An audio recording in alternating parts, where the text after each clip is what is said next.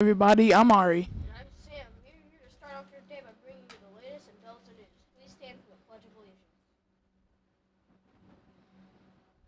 I pledge allegiance to the flag of the United States of America and to the republic for which it stands, one nation, under God, indivisible, with liberty and justice for all. Today is Monday, January 23rd, is National Pie Day. What's for lunch today? Our lunch for today will be a personal pan pizza or a hamburger or cheeseburger, popcorn chicken salad, or a turkey and cheese salad. The sides for today will be spicy fries and mixed vegetables. Joaquin El Chapo Guzman, the Mexican known for his dramatic prison escapes and years of avoiding his prison sentences, has arrived late Thursday in New York after his extradition to the United States. Here is more on the story.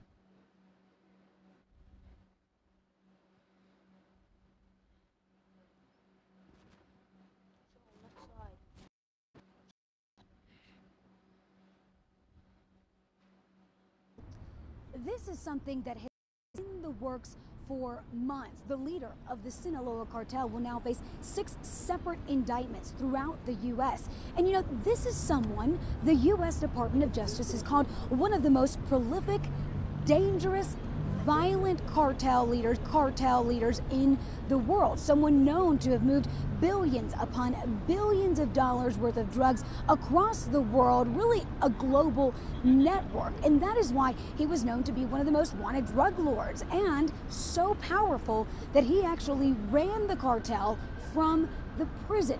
Famously managed to escape from a maximum security prison in 2015. It took authorities months to recapture him. This is also someone, however, who is seen by some here as a sort of Robin Hood figure, someone who gave people in poor communities opportunities to just put food on the table by taking part in his operation. Now, we don't know for sure who is running that operation now, but we do know that since he has been taken into custody, we have certainly seen a fight over his cartel's territory, a turf war, if you will.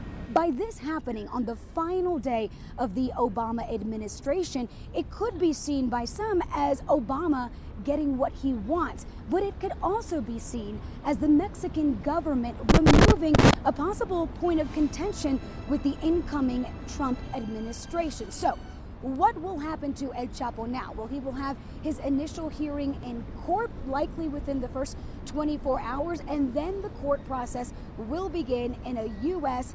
federal courtroom. Leila Santiago, CNN, Mexico City. President Trump has already revealed his 2020 campaign slogan. He will use the tagline, "Keep America Great," when running for re-election. The slogan for the 2016 election was "Make America Great Again." So the new slogan shows that he believes he will improve America in his first term, but will build on it even more if he wins a second term. In Scotland, a Victorian styled house has been revealed to be a World War II commando tool. It was built as a school in 1940 in case there was an attack from the Nazis on site. It has 2 guard rooms just in case one was overpowered. In the school names STS-26 was kept secret and locals could not enter until recently. This weekend, hundreds of thousands of women marched into Washington, D.C. and in major cities throughout the U.S. to raise awareness to our new incoming government about the importance of the role of women in our country. Many issues were mentioned by famous speakers at the rallies following the march. Now to West with your Belzer Sports Update. Over the weekend, Belzer hosted the wrestling 5 teams and took 3rd place. While today, 7th and 8th grade girls basketball play West Lane. It starts at 5:15 and 8th falls at 6:30. And now back to our anchors. Thanks, Wes. After school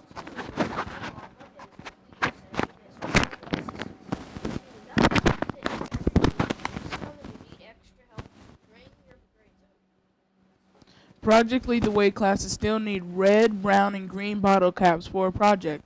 Please turn in your caps to Miss Miller and B Hall for a treat. Congratulations to Jay Sharpton, Nicole Calderon, Marcus Torres. They are Mr. Fultz. Just a reminder to take your Canvas survey if you haven't already. It helps let us know what you would like to do for incentives.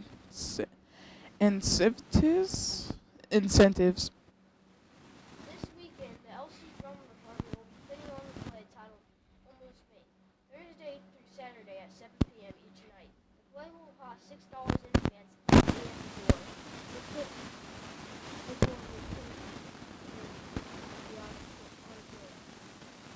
January is the time to order your yearbook. Here's Ms. Trotter with more information. Good morning, Belzer. I just wanted to remind you, I place our school's yearbook order this month at the end of the month. So if you want to be guaranteed a yearbook that has photos and videos in it, that if you have a smartphone you can scan a picture and watch video highlights of sports and events and fun things like honor roll celebration parties. If you want that video, or that, sorry, you want the videos, if you want the yearbook, then you need to order this month to be guaranteed a book, because I place our order. And then once I place the order, I can't change that number. So when I run out, I run out. So start a payment plan in my room, C110, or bring in your $30, it doesn't matter. Or your parents can order online at yearbookforever.com. But this is the time to do that. Wanted to let you know. Back to our anchors. The interesting fact for today is that the element on the periodic table with the highest density is osmium. Our celebrity birthday is Mariska Hargitay, who turns 53. She is an actress most famous for her starring role in the TV series Law & Order Special Victims Unit.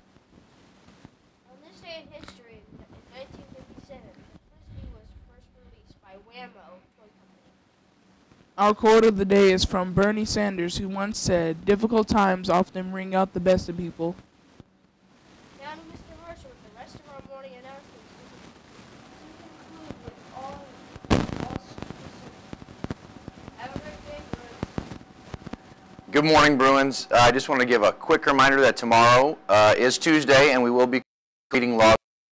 Remember, we have transferred from sending in those tickets down to the office and having a random drawing to see if you might be able to get a reward to a more consistent way of rewarding students who choose to do the right thing and are responsible and get that reading log done. You will receive a hero point from your college prep teacher, as well as getting that 12-point assignment put in the grade book. So please remember, get your reading log taken care of today, get it signed, get it filled out, get it turned into your college prep teacher tomorrow. Want to commend both our students and our teachers on the progress we've been making on our hero tracking system, and I'm really excited. I'm actually, Ms. Shelton has been kind of working on leading the charge to come up with an event that some students will be able to attend after school as an incentive, and also setting up sort of a bookstore or an incentive shop at the end of each month where you can sort of cash in your merit points. So continue to be mindful of those core 4 expectations, and let's make today a great Monday. Have a good day.